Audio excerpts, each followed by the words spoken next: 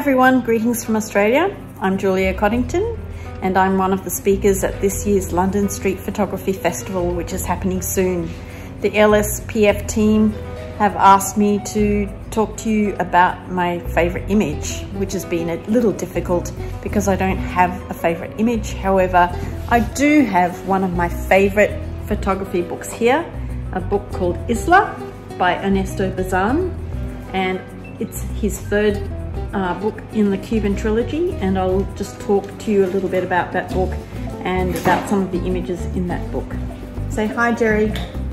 Hi, Jerry. Okay, I would like to show you some of the images from this book now, which are all black and white panoramic images taken with an X-Pan.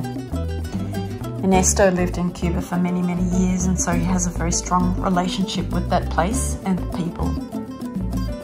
His images encapsulate the harshness of Cuban life, but also the inner strength and resilience of the people. Now, there's a theme running through this book, a theme of eyes watching, eyes gazing, and you can see the suffering of the people in their eyes. This image is one I associate strongly with this book. It's very energetic and full, and it looks as though the kids are playing, but actually they're doing some sort of wrestling exercise. There's a dark quality to this image with the clouds looming overhead, but probably the most striking thing is the connection of the boy's eyes, the boy's gaze with the photographer and with the viewer. In this image, again, the eyes are ever present, and there's almost a sense of evil authority looming over the man. There's an oppressive quality to it, and he seems almost squashed down in his chair. This image is quite complex, and you have to look at it for a little while to work out what's going on. There are connections, obvious connections here between the cigarettes and the eyes, but also this kind of sense of humour with the people themselves. You think that this person is real, but when you look closely again, it's a statue, and it looks as though she's about to light his cigarette. There's also a sense of mysticism with this eye that is also present in the Cuban culture. And again, the suffering in this woman's eyes, you can see the suffering in her eyes.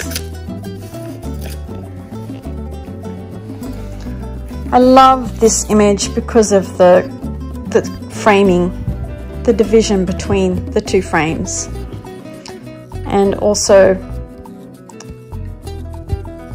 the adult, the suffering of the adult and of the kid.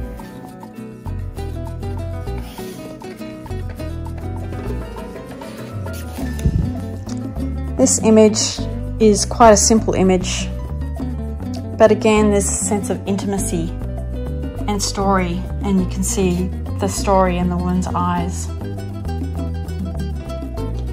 For me, Ernesto's images are not so much about composition, but more about content and storytelling, and he certainly has a unique ability to capture intimacy, emotion and soul in his images.